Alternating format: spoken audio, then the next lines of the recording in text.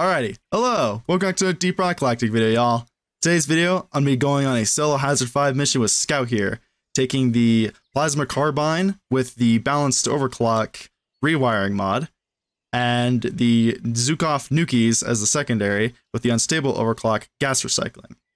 Before I get into how I have the guns built, YouTube has recommended my content to you, or you just found my channel, like, hello. You like the content I make, maybe consider subscribing. Really appreciate it, help the channel grow, and I'd like to have you guys along for the ride. Alright, so, like I said, I have the Plasma Carbine here.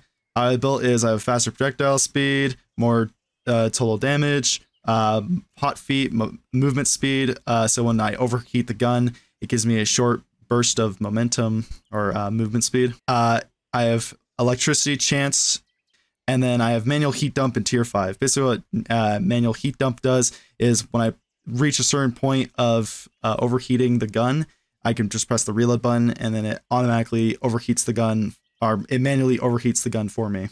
And then for the overclock, like I said, I have a rewiring mod.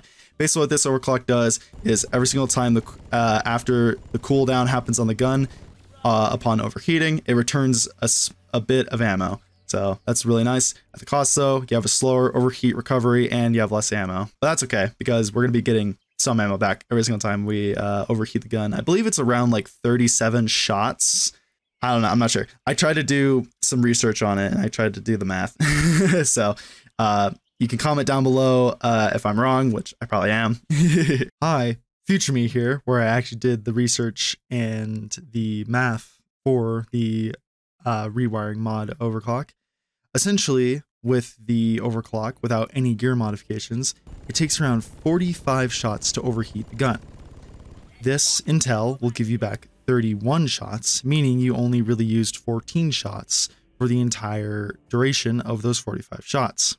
With this in mind, in total, with the magazine size of 525, I can overheat the gun a total of 37 times, meaning I gain 31 times 37 of those times I've overheated the gun, giving me a grand total of 1,147 extra ammo on top of the 525, giving me a total ammo of 1,672. Pretty cool. Now, here comes the monkey wrench with this, with the gear mod manual heat dump. With manual heat dump, it takes around 18 shots to actually be able to trigger the manual heat dump yourself. When triggered with the rewiring mod, you'll either gain back 8 or 9 because the ammo that gets used is around 9.5 shots, so either 9 or 10. But just for best case scenario, I'm just gonna say that it's gonna be 10 shots since we're not always gonna be perfect at hitting the 50 heat mark every single time. So with that in mind, you'll be gaining back 8 shots every single time you overheat the gun. This means you can overheat the gun a total amount of times of 52 times. That means that if you get 8 ammo for those 52 times, you'll actually be getting 416 ammo back, giving you a grand total with the 525 ammo of 941 shots. Now, either my math is wrong, or this is some major bull. And I only wish I had known back then when I was recording this that I was actually losing out on a whole lot of ammo. But oh well. I still had a really fun time using the rewiring mod. And I'm not saying that it's a bad idea taking manual heat dump, but just for future reference, I'll be taking the other gear modification whenever I'm using this overclock. Anyways though, back to the video. Then for the secondaries, like I said, I have the Nukies here. How I have built is I have more total ammo, I have a faster reload speed, better accuracy, normal blow through rounds, and conductive bullets. Basically, this just allows me to get more damage on electrocuted targets. And then for the unstable overclock, I have gas recycling. Basically, what gas recycling does is it significantly boosts the damage and armor breaking on the guns. But at the cost, you have an increase in base spread, you have no weak point bonus damage, and you have a slower movement while while shooting. So that's it's a lot of downsides, but hey, you do a whole hell of a lot more damage, so that's pretty good. For the grenade today, I have the Volcanic Stun Sweeper. My flare guns built is in tier 1 and 3. I have a longer duration, and I have more magazine size. For the grappling hook, I have both the reach in tier 1 and 2. I have the faster projectile speed in tier 3, and I have momentum in tier 4.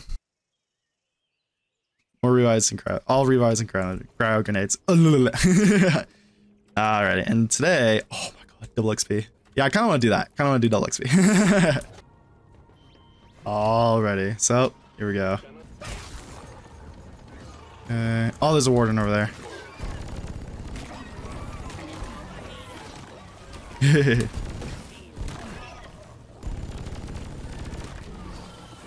Yeah, this is just gonna be me overheating the gun constantly today. That's actually really interesting to see the ammo come back after overheating constantly.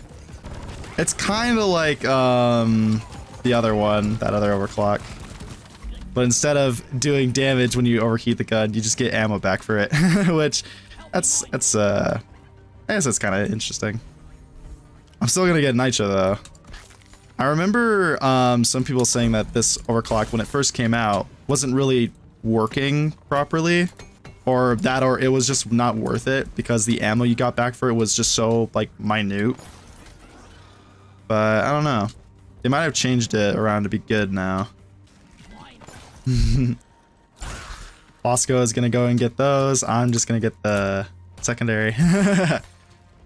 This can potentially be a fast mission if I just do it properly.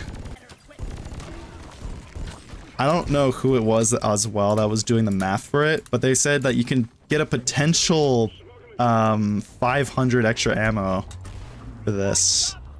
So that's interesting. If you just do it right, that is though. Okay, listen here, Warden, listen here.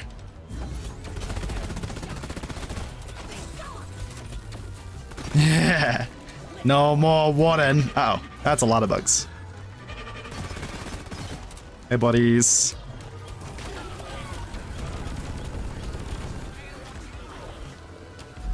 Okay. I think IFGs would have been better. I got the worst type of grunt swarm. It's all just slashers and guards. Hey, no. Oh gosh. Yeah, I literally got the worst grunt swarm ever. I got all guards and slashers. Okay.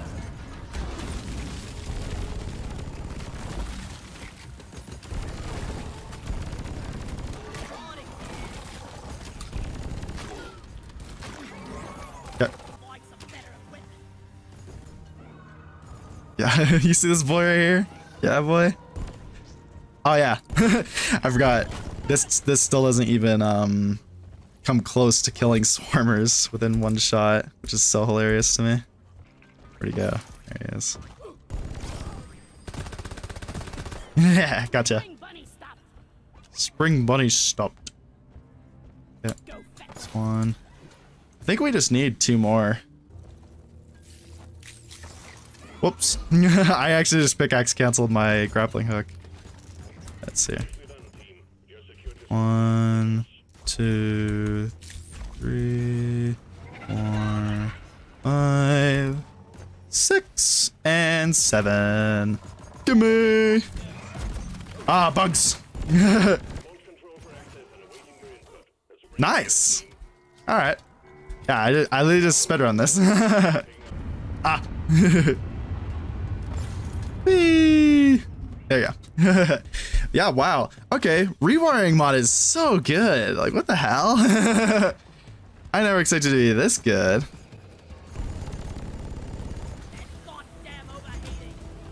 Yeah, you basically only lost 10, or I only lost 10. Oh, I basically almost only lost 9 bullets there. That's interesting. I basically have a whole lot extra ammo, essentially. Another 500, if you will, as someone was stating. Okay. Get that money around. My question was does it still gain the ammo back when you overheat the gun.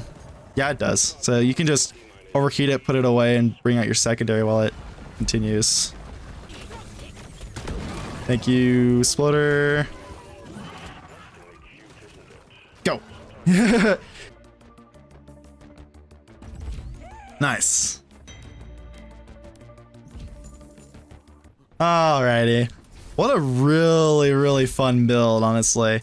I was not expecting Rewiring Mod to be like this good and this much fun. I really enjoyed using Rewiring Mod. This might actually be another overclock I take with the Carbine constantly. This was actually really, really good. And then for gas recycling on the Nukies, it'll always be good doing it for both electricity chance or electricity bonus damage or just using gas recycling in general. So anyways, though, I hope you guys enjoyed this video. I appreciate anyone who stuck around to the end. If you enjoyed, leave a like if you did and subscribe. I'll see y'all in the next one. Rock and stone, miners.